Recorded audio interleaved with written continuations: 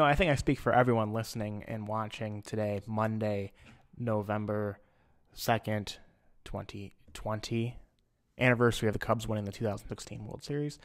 I think I speak for everyone in that I'm glad this is a slow news week. There's nothing going on in the world that you need to consume yourselves with. You can turn off your TV. You can stay offline, especially Facebook, Twitter, Instagram, pretty much everything, Snapchat. Just tuck your phone away and focus on your mental health. It's the most important thing. There's nothing you need to really worry about. Put on a good podcast. I'd recommend this one that you're starting to listen to right now. So I don't really need to tell you to put on a good podcast. It's on right now, apparently. Continue listening to this podcast and tune out all the noise. First, and again, while you're not paying attention to the news, slow news week, nothing going on in the world. Don't worry about it. Everything's fine. Focus on Il Taco Foods and the Pizza Puff, which you should have one this week while there's nothing going on. Il Taco Foods has been feeding the hungry people of Chicago since 1927. Their most popular item, the Pizza Puff, became a Chicago staple almost as soon as it hit the very first hot dog stand in the city. For those that don't know, a Pizza Puff is premium mozzarella, crumbled Italian sausage, and a signature homestyle sauce wrapped in a pillowy yet crispy crust. And that is just the original. They have 14 different flavors. I had a taco one this Sunday as I prepared for the slow news week. You can learn more about the flavors and where to buy them from their website, www.iltaco.com. Through 4 generations of hard work and a passion for good food, their family-run business now distributes Chicago's Pizza Puff in 38 states across the U.S. Check out the website to find out where you can get the good stuff. Again, that is www.iltaco.com. Today's guest, and is somewhat topical. I'm not talking about the non-news going on in the world this week. Especially on Tuesday, whatever's happening on Tuesday. Not really focused on that, but our guest today is Kemberlee Kaye. Kemberlee is a senior contributing editor to legalinsurrection.com. That is how it's spelled if you can't spell insurrection. INSURRECTION. She's a senior contributing editor at legalinsurrection.com. And we talked today, broadly speaking, about campus culture and free speech on college campuses and academia in particular. And I said this in the outset when Kemberlee and I were talking, campus culture is kind of a broad thing. Like everyone talks about it, almost comes cliche sometimes because it's talked about so much. Some more narrowly focused, and Legal Insurrection has done some work on this, focusing on college campuses, focusing on academics, how this issue of not being open to free speech, not being open to opposing ideas got so bad in higher education. So we talked about that, but that opened up a larger discussion too about just how we create these divisions and how we get to a place where we hate opposing ideas in general, which is something I think we're all familiar with and we all are sick of, especially right now, this week, as things that I'm broadly speaking are going to be happening this week. Don't know. Don't listen to the news. Just turn it off. Don't pay attention to it. But in 2020, when everything seems divisive, but the majority of people really aren't that way. I mean, there's online versus real life. It's not the same. So Kemberlee and I get into the divisions and the causes for why opposing views get so easily shut down and people can't actually just have a conversation about their disagreements, and why free speech is becoming, or has become, I think it's kind of snapping back now, and we talk about this as well,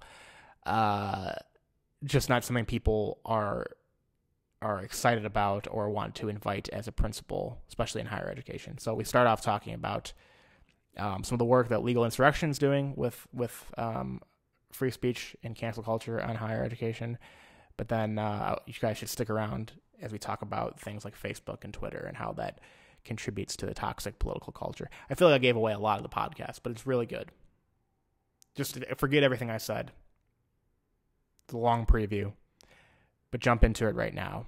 This is me with senior contributing editor at Legal Insurrection, Kemberlee Kaye, starting right now.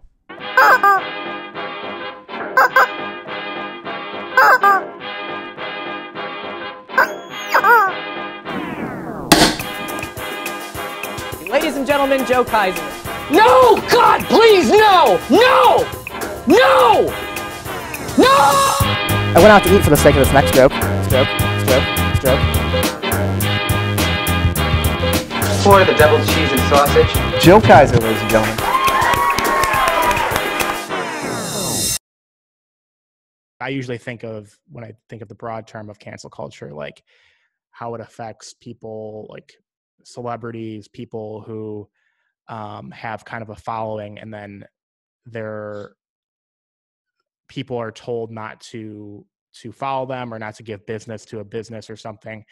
But how it relates to a campus is interesting. So what was that event, and what kind of message were you guys focused on about how that relates to a college campus? Yeah, so I write for Legal Insurrection, where I've actually been for 6 years, and I'm the senior contributing editor there. And we also have 501c3, so we have the Legal Insurrection Foundation. And this particular event was sponsored by the foundation. And so what we do is we research things in earnest. We cover things, so, especially with things like cancel culture on college campuses, that's something we track very closely. Because, as you mentioned, these things happen in a lot of different venues and broad culture.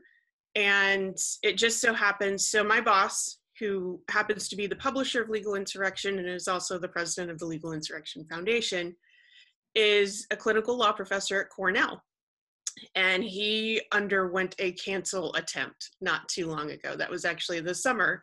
And so what we did, I thought it would be a really good idea if we found other people who had undergone a similar, I guess, attack, if you would call it, and have them talk about their experiences. And so through the course of discussion, we decided to limit the discussion specifically to college campuses. So that's kind of how that came about.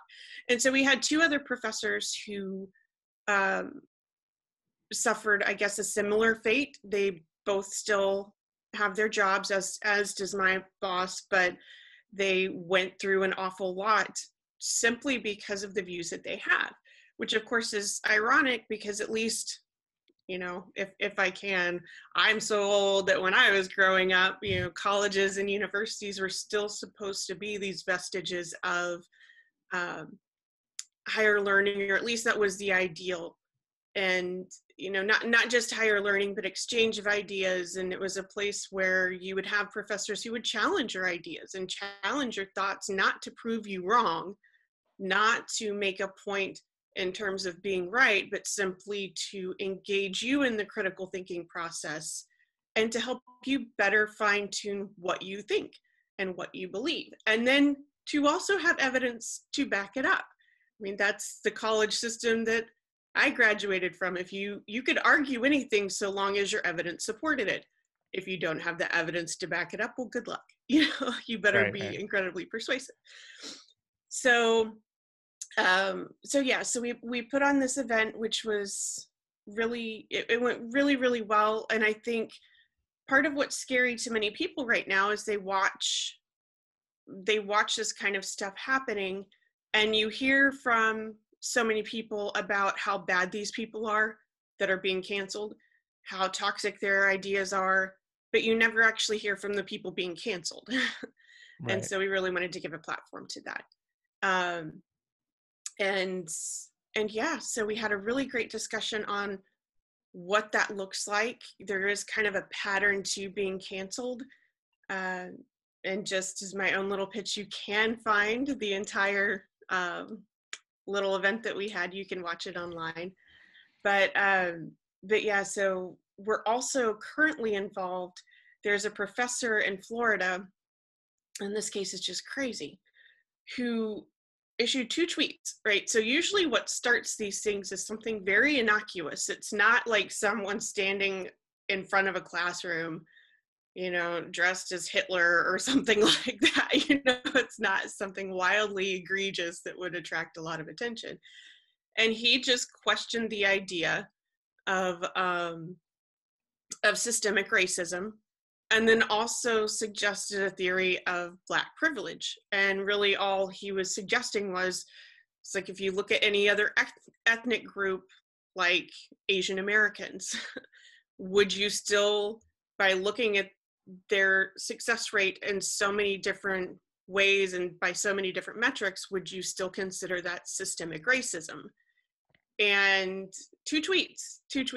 So rather than debate on the merits, and that's one of the things that we find in common with every single one of these cases, is that there's never a debate on the ideas or on the merits. It's always about attacking someone personally and personally maligning them, never giving any airtime, because I know at least in the case of my boss, Professor William Jacobson, he wrote 2 blog posts on Black Lives Matter, and one of them was simply, it was just expository on the history of Black Lives Matter, right? So it's not even drawing conclusions. It's just, hey, this is this person, this is their bio. This is this person, this is their bio. And this is kind of when all of this started at the beginning of the summer. And they tried to have him fired because he wrote a post just explaining the history of this organization. And he even made the offer that he would be happy to debate people on this issue. You know, if someone wanted to disagree, that he was more than happy to have that discussion. Whether it was faculty or even a student group and a faculty in attendance, he would go one on however many to have a debate to actually discuss what they were supposed to be upset about. And I'm sure you'll be shocked to know there were no takers, Right. you know? And so that's something we see over and over again. And in the case of this professor in Florida, so he sends these tweets, which have since been deleted, but we do have them captured because the internet is forever, and blog posts on the site. There was a change.org petition that someone started that had over 30,000 signatures. People were protesting at his home, including the president of the university. I mean, it's things that are crazy. You can't make this stuff up. You can't dream this stuff up simply for challenging what, I mean, I would argue is a very common talking point in broad culture, and particularly in any culture or any cultural discussion that pertains to race. And it doesn't mean that these things, by challenging the idea, doesn't mean it doesn't exist. It just means that you're challenging the idea. And, you know, and for his crimes, I mean, he's been harassed for months. And so our foundation, the Legal Insurrection Foundation, has actually joined forces with Judicial Watch, and they're getting involved in that case legally to help him out. And so it's something that we see all over the country. It's really frightening because I mean, I wouldn't call it a systemic purge, but it's ideologically consistent, right? You don't have left-wing professors who are being purged, and nor are there calls to fire them for their ideas. Right. And, you know, like I said, at least in the world that I grew up in, and I graduated, to date myself a bit, I graduated from college in 2005. And I went to a very conservative university in Texas, went to Texas A&M University. And I had very libertarian leaning professors. One of the best professors I had was the kind who would constantly challenge you. And this was, you know, on issues of American history. But then when it came to world history, there was a professor, and of course, after being in his class a couple of weeks, I'm going, this just seems weird. So one of the books we were reading was about the French Revolution, and it was written by a literal Marxist. And I mean, the book was, you know, probably close to 100 years old, and this was his perspective and what he was teaching. And these people coexisted at the same university, and Sure. they were friendly and had lunch together. And I mean, this is the way the world was, the way the world can be, and the way the world should be. And that's just not the case anymore.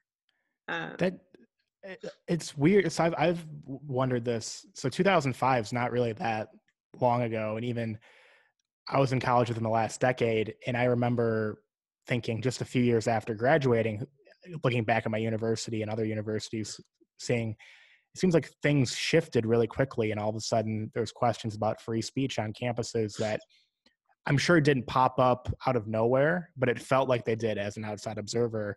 So obviously there's probably a slow burn to these, but what variables went into colleges going from a place where they encourage free debate, they encourage learning where you stand on things, learning how to think, to all of a sudden being this, what you just described, this place of cancel culture, place where different views aren't welcome. It didn't happen overnight, but if you're not paying attention, it kind of feels like it did. I mean, I guess I could suggest, just purely off the top of my head, I have a couple theories as to why this happened so quickly. And this is a discussion that my husband and I have all the time, as you mentioned, just how quickly things have changed. You know, usually it takes a couple generations to lurch so far leftward or rightward, or, you know, whatever the case may be. And that just hasn't happened here. I would argue that part of it is a product of the public education system, which as a parent is one of the only things that keeps me up at night, is how to educate our kids, you know, because if this is the byproduct of the public education system, I'm having none of it. You know, I'm not going to put my kids in that. They're not learning anything, not anything that they should be learning. There's no basic understanding of civics. There's no basic understanding of who we are as a nation and what led to the founding of our nation. And instead, you know, it's turned into something where everything about who we are as a people and who we are as a country and a nation is about the worst of what we've done. And I think that speaks more to a cultural problem. And it's part of why, outside of all of the other factors, that I cannot stand cancel culture, is because it does not allow for any grace. It doesn't allow for any compassion. It seeks to take someone and paint them solely for the worst of who they are or their ideas. If that's what you believe about their ideas, rather than look at someone as a whole.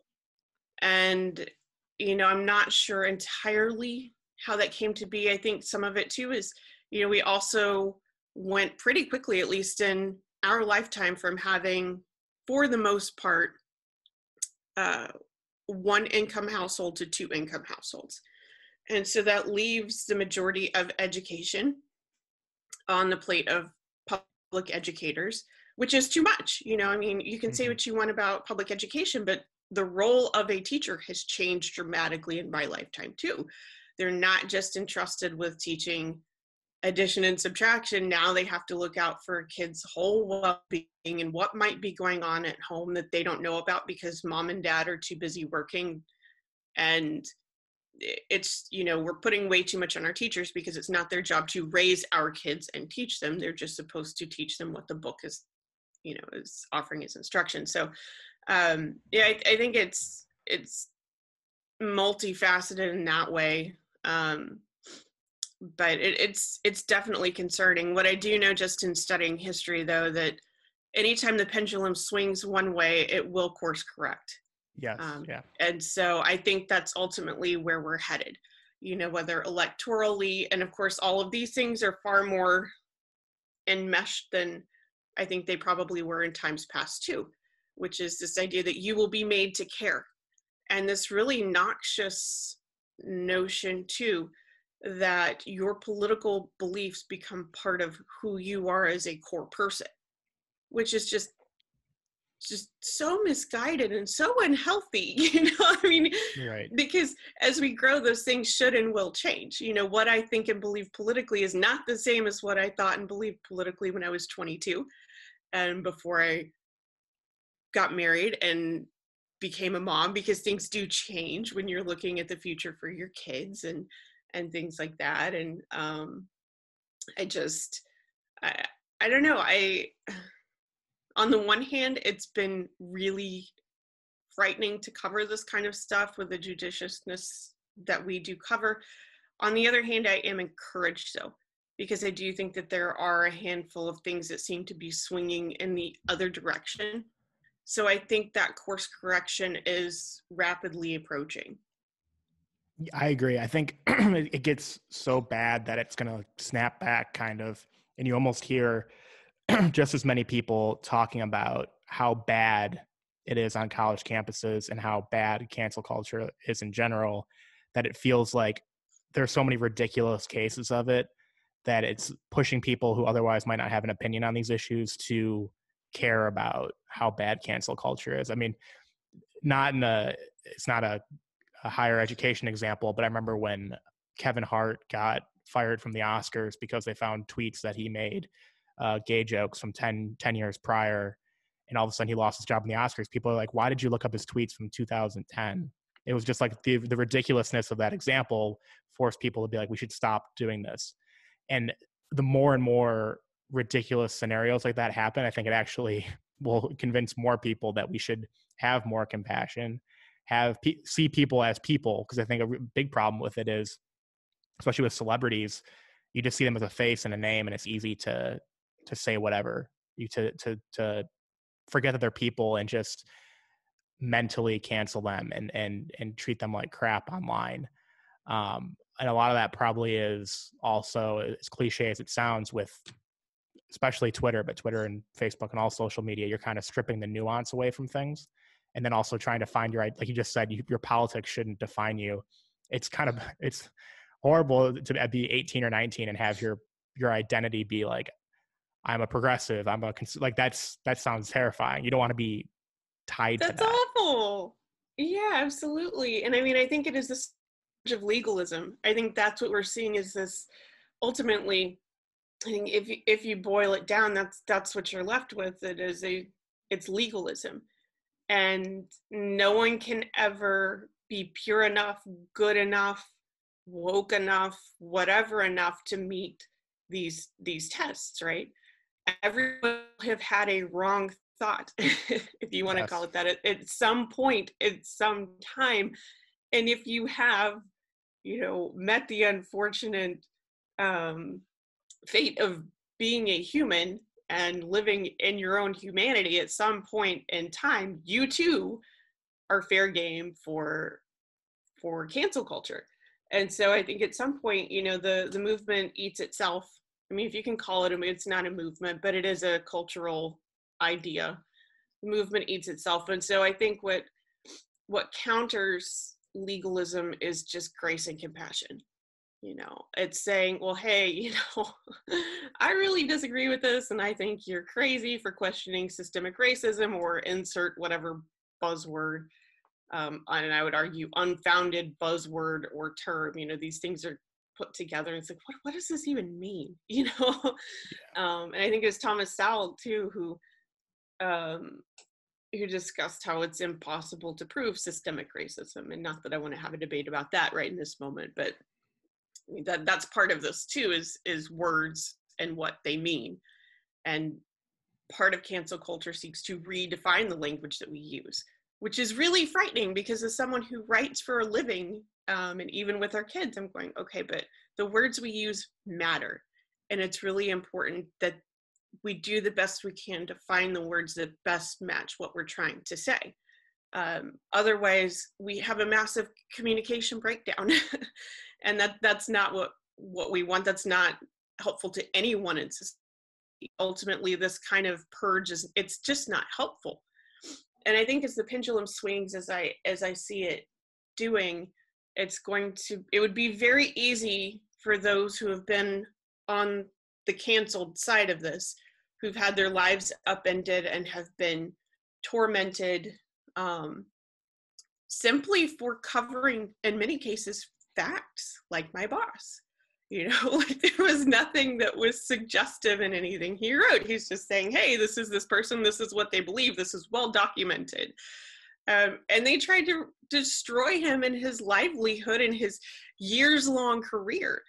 I think it would be easy to want to take vengeance on people when the pendulum does swing. And I think that's where we have to be very cautious to be gracious and compassionate, and remember that no one is above these things. Right. It's possible that at any point in time through any venue, because the left and right both cancel. We see it more from the left, but they both cancel. And it's one of my, just to kind of tangent here, it's one of my huge pet peeves, Saul Alinsky and rules for radicals. And, that's, those kinds of things are quoted and used, I think, too much in politics. And the left does these things, so then the right says, well, but you have to make them play by their own book of rules. And I just don't find that helpful, because Alinsky was divisive. Ultimately, that's what he was going after. He was looking for the wedge. He was looking for ways to exploit the wedge, and then to leverage that to accomplish what he wanted to accomplish politically in any community. And I don't think we should engage in that. I don't think it's helpful. I don't care where you stand politically. It's just not helpful. There's no way you can build consensus or coalition or come up with anything that actually helps people live better lives and accomplish what they're able to accomplish if we're always looking to destroy one another by some way. Definitely, yeah. And I think the left and the right both cancel, but the reason you do see them more on the left probably has a lot to do with the fact that the left is the predominant, that is higher ed, that is entertainment. Like if the right was the monolith for these different institutions, you might see it the other way if somebody stepped out. The fact that most people in Hollywood, most people in higher ed, most people in these different areas are liberal, progressive. That means if somebody does step out from their way of thinking, then that's when they go get them. But you do see this kind of instinct.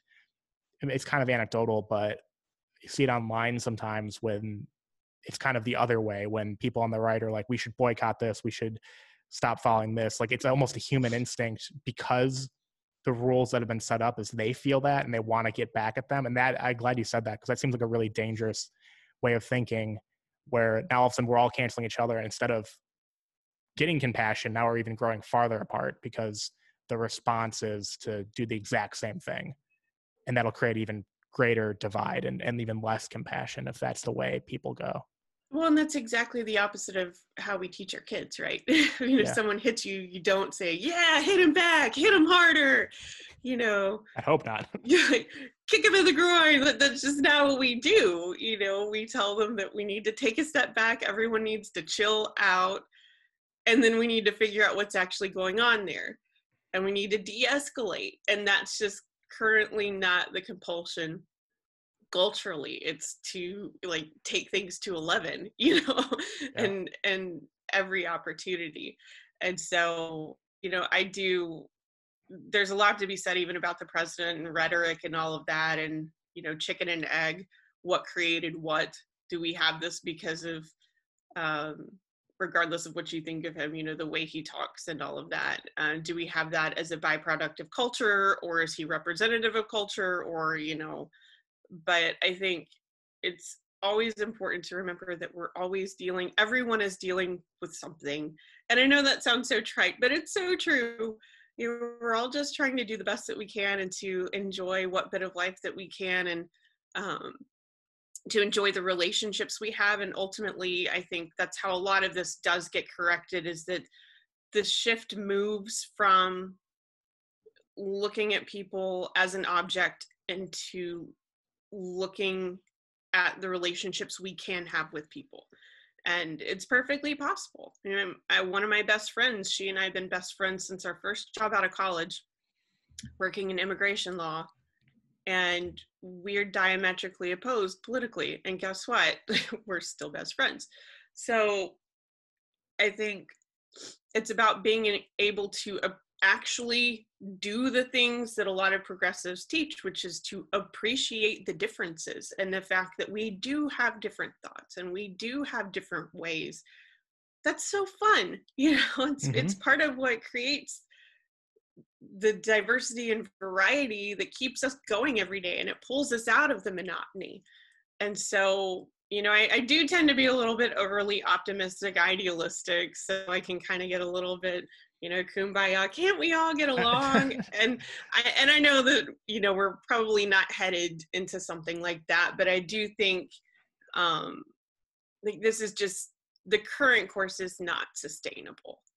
And like I said, if I do have any message or anything that I really wish I could impress, it's just that when things do change, that we reach out a hand, because there's a lot of people who are going to need a lot of hugs. I mean, if you're that angry that you feel like you have to destroy someone's life because they think something that you don't want to hear, you really need a hug, a good hug, So that's kind of my little message. No, I mean, I agree with the positivity of it all. I just wonder about like the steps to get there, because I don't mean to sound like a old crotchety old man here, but I think a big issue is people finding their identity in their online profile, just because that boils things down to like a really simple representation, and then you don't have conversations with people where you get to know them and get to know how they think and feel is easier, because everyone's just their online identity. I sound like I'm like 60 years old here, but I mean, it wasn't just Twitter and Facebook. Like MySpace was around in the early 2000s, and I think this is all stuff that just encourages people to be kind of a simplified version of what they want to create online. And I don't know if you just tell people, like, it would help everyone's mental health if they stop scrolling through Twitter, but can you just tell people to stop being online so much, because the online is not the real world. The way people talk to each other on Twitter is not how people interact. If we were just all out in the open and having real conversations, I don't know, but I feel like that's a huge part of it, is just to get away from that world and actually talk to people, get to know them, get to know people who are different from you, because it's boring if you're just by people who think alike. Yeah, you never get to grow. I mean, there's no opportunity to grow in your ideas and in what you think if you constantly surround yourself with yes people. Which is something I've never wanted. I want people to challenge me so that we can hash it out, because you're going to be wrong sometimes. And it's not even about being right or wrong. It's just the opportunity to grow and develop as a person, as a whole person, like you said, not just as a picture of a person that you want people to think you are by what you cherry pick to put online. I think it's really interesting that you bring that up, because with all of the censorship that we've seen and suppression of stories and claims that things aren't verified when they readily push things that are also unverified. I think the best example of that is this Hunter Biden story that the major social network platforms have purposely suppressed. And their claim was that the claims were unverified.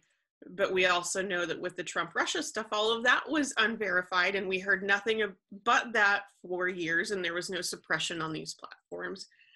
I think it's really interesting, because I know that they're being hauled before Senate committees this week, and I'm curious to see how that changes. But I do think going into, if we do have a second Trump term, I think we'll see some major changes in social media, because for a very long time they have operated under the guise of being a platform, and they're not. I don't think there's any way to justify that they are only a platform and that they're no longer engaging in publishing, because they edit constantly. And this is not a very simple, user terms of service where if you drop an F-bomb, they're gonna, knock you out of your account or something. They are determining what information is right information and what information is wrong information. And that's very much like the job that I do day in, day out as an editor. So, and I know that there are a couple senators who have really picked up on that, namely Senators Cruz and Hawley. And I understand the free market argument, but I think we have, and that argument being that you have to let these things course correct on their own, let the free market decide.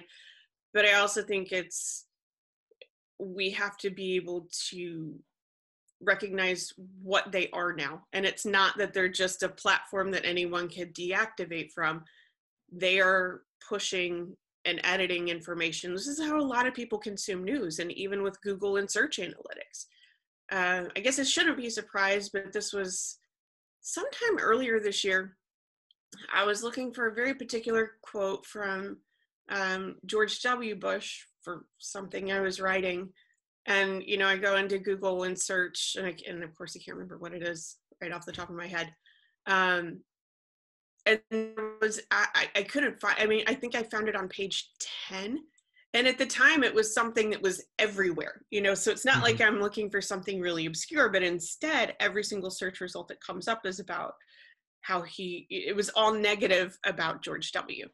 And so, and again, like you said, I don't want to be one of those people that is crying wolf about search engine optimization and the way that they're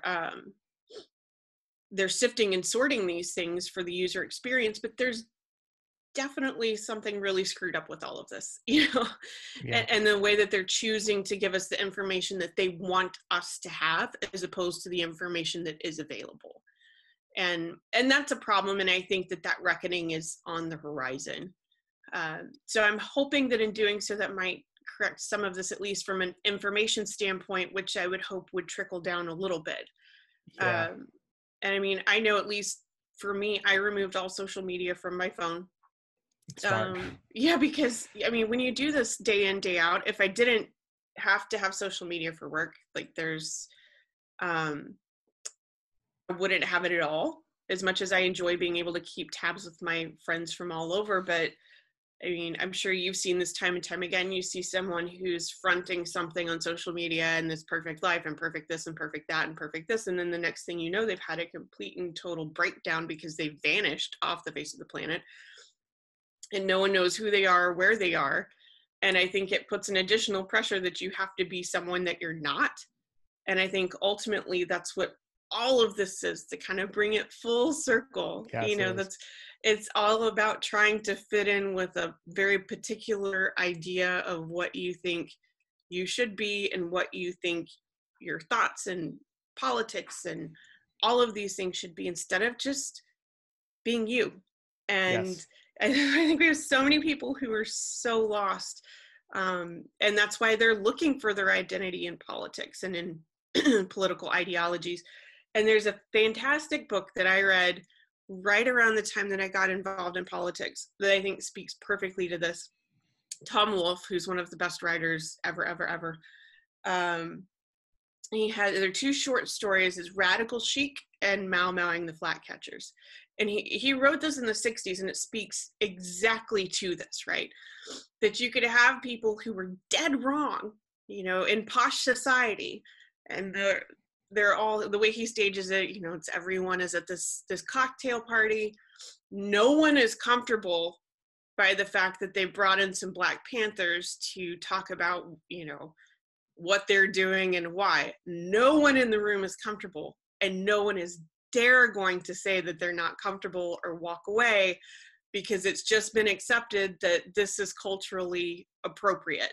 And if you want to be part of this clique, and if you want to be in the in crowd, which I know makes me sound like such a mom, but if you want to be part of that, then you have to agree. This is part of the terms of service. You have to agree to this, or at least to agree not to say anything or to question anything. And I think that's exactly what we're seeing here. And I think that's run its course too, because I think on every count, every entity that plays into this, whether it's Hollywood or social media or the political wokeness, for lack of a better summation of it, the media, everyone has overplayed their hands. And as you mentioned, they put people in a place where they're being forced to decide, and they're not going to choose that, because we are, as a people, very stubborn, and we don't like being put in a place where we have to make these choices. And, to make a choice which is a false choice, it's like you either agree with this and you're right, or you agree with it and you're a racist and you're immoral and you hate all minorities and children and puppies. And, it's just, people are tired of it, and people see through that. And I think that's ultimately what's going to cause the turnaround.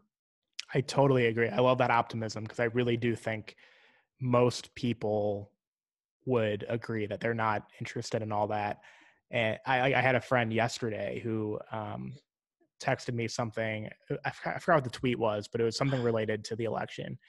And he's like, man, I really need to get off this website because it's making me so depressed. And I was like, then get off. This isn't real life. Like, you think a lot of people are having these takes about stuff. Like, I think most people are just what you said. If they have to decide on these things, they're going to be part of the turnaround on all of this. I would encourage anyone. I deleted Facebook and Snapchat off my phone maybe 2 years ago, and I immediately realized within like 3 weeks that I didn't need either of those things. When you don't realize how much just becomes a habit. I think so the first time my daughter asked me if I would put my phone down so I could watch her do something, I'm going, okay. Now, and I mean, I do have to be on my phone because I have to be available for work and stuff, and our kids are small still, but I'm going, so this is a problem. So I deleted everything. I didn't realize how much of a habit it had become. And you don't need it. And I think through the course of all of that kind of started this whole simplification of everything.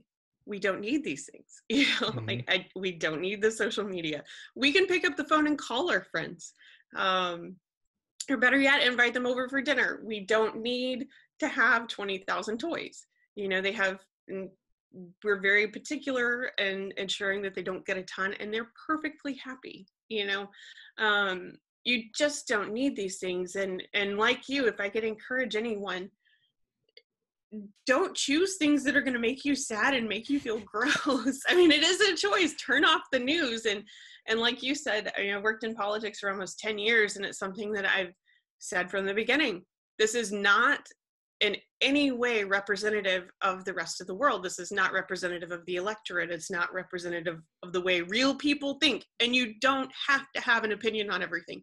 You don't. No. And if you do, please don't. No one cares. Like, no one cares. That's part of it. Is this is also sown this self-righteous kind of self-importance that just doesn't exist.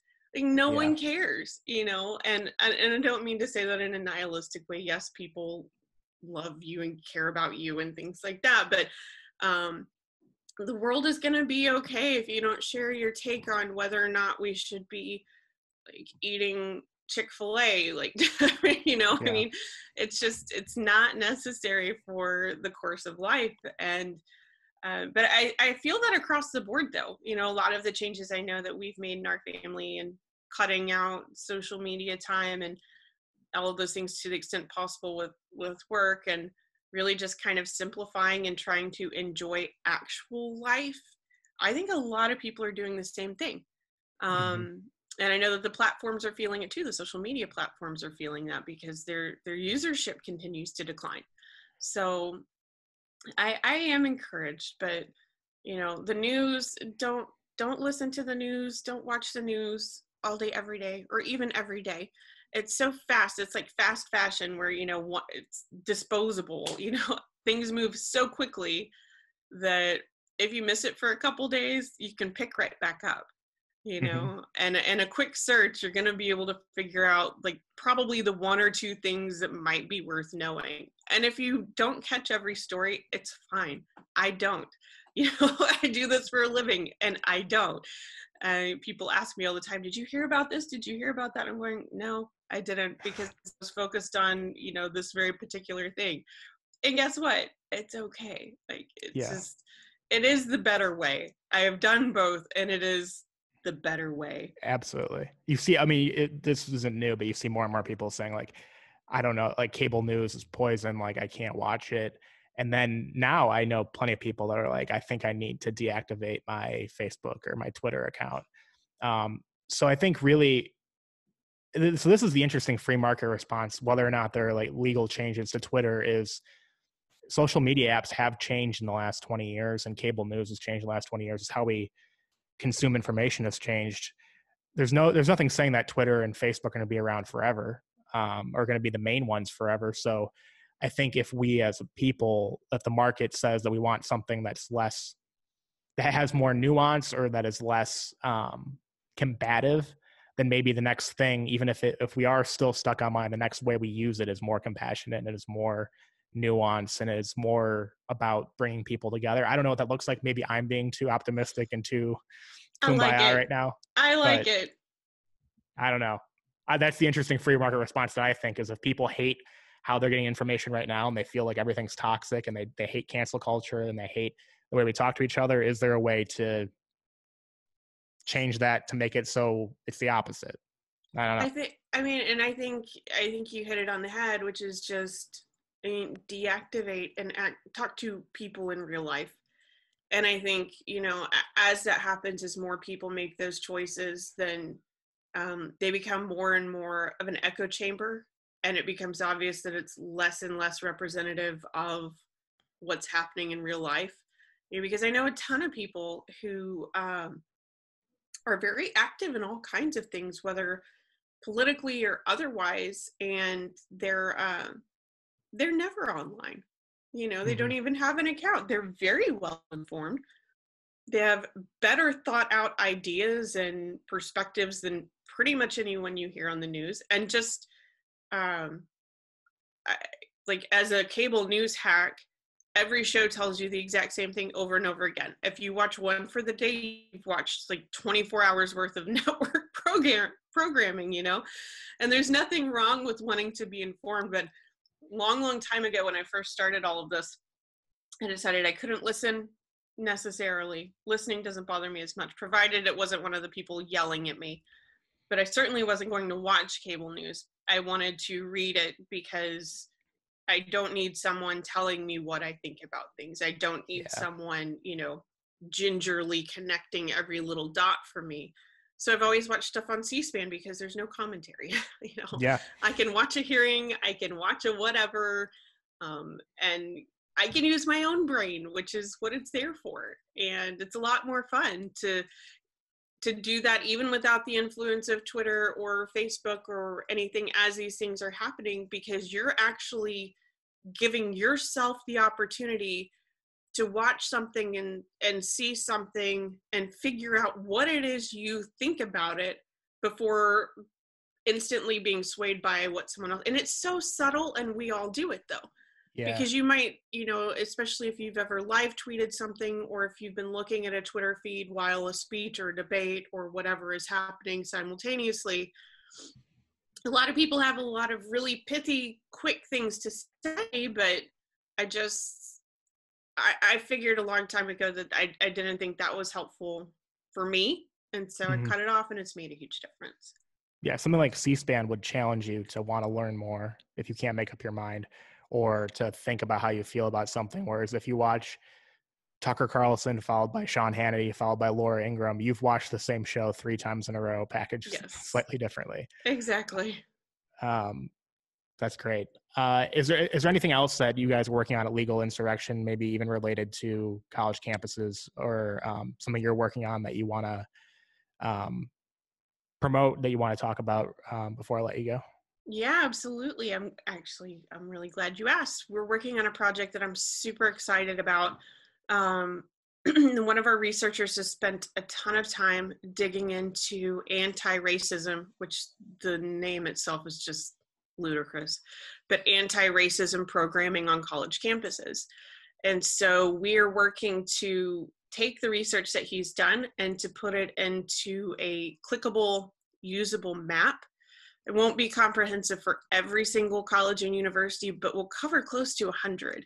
So you'll be able to go to a map, click on, let's just say, I don't know, Indiana, and click on a school in Indiana, and we'll tell you whether or not they're engaging in this anti-racism. And anti-racism is social justice stuff on steroids.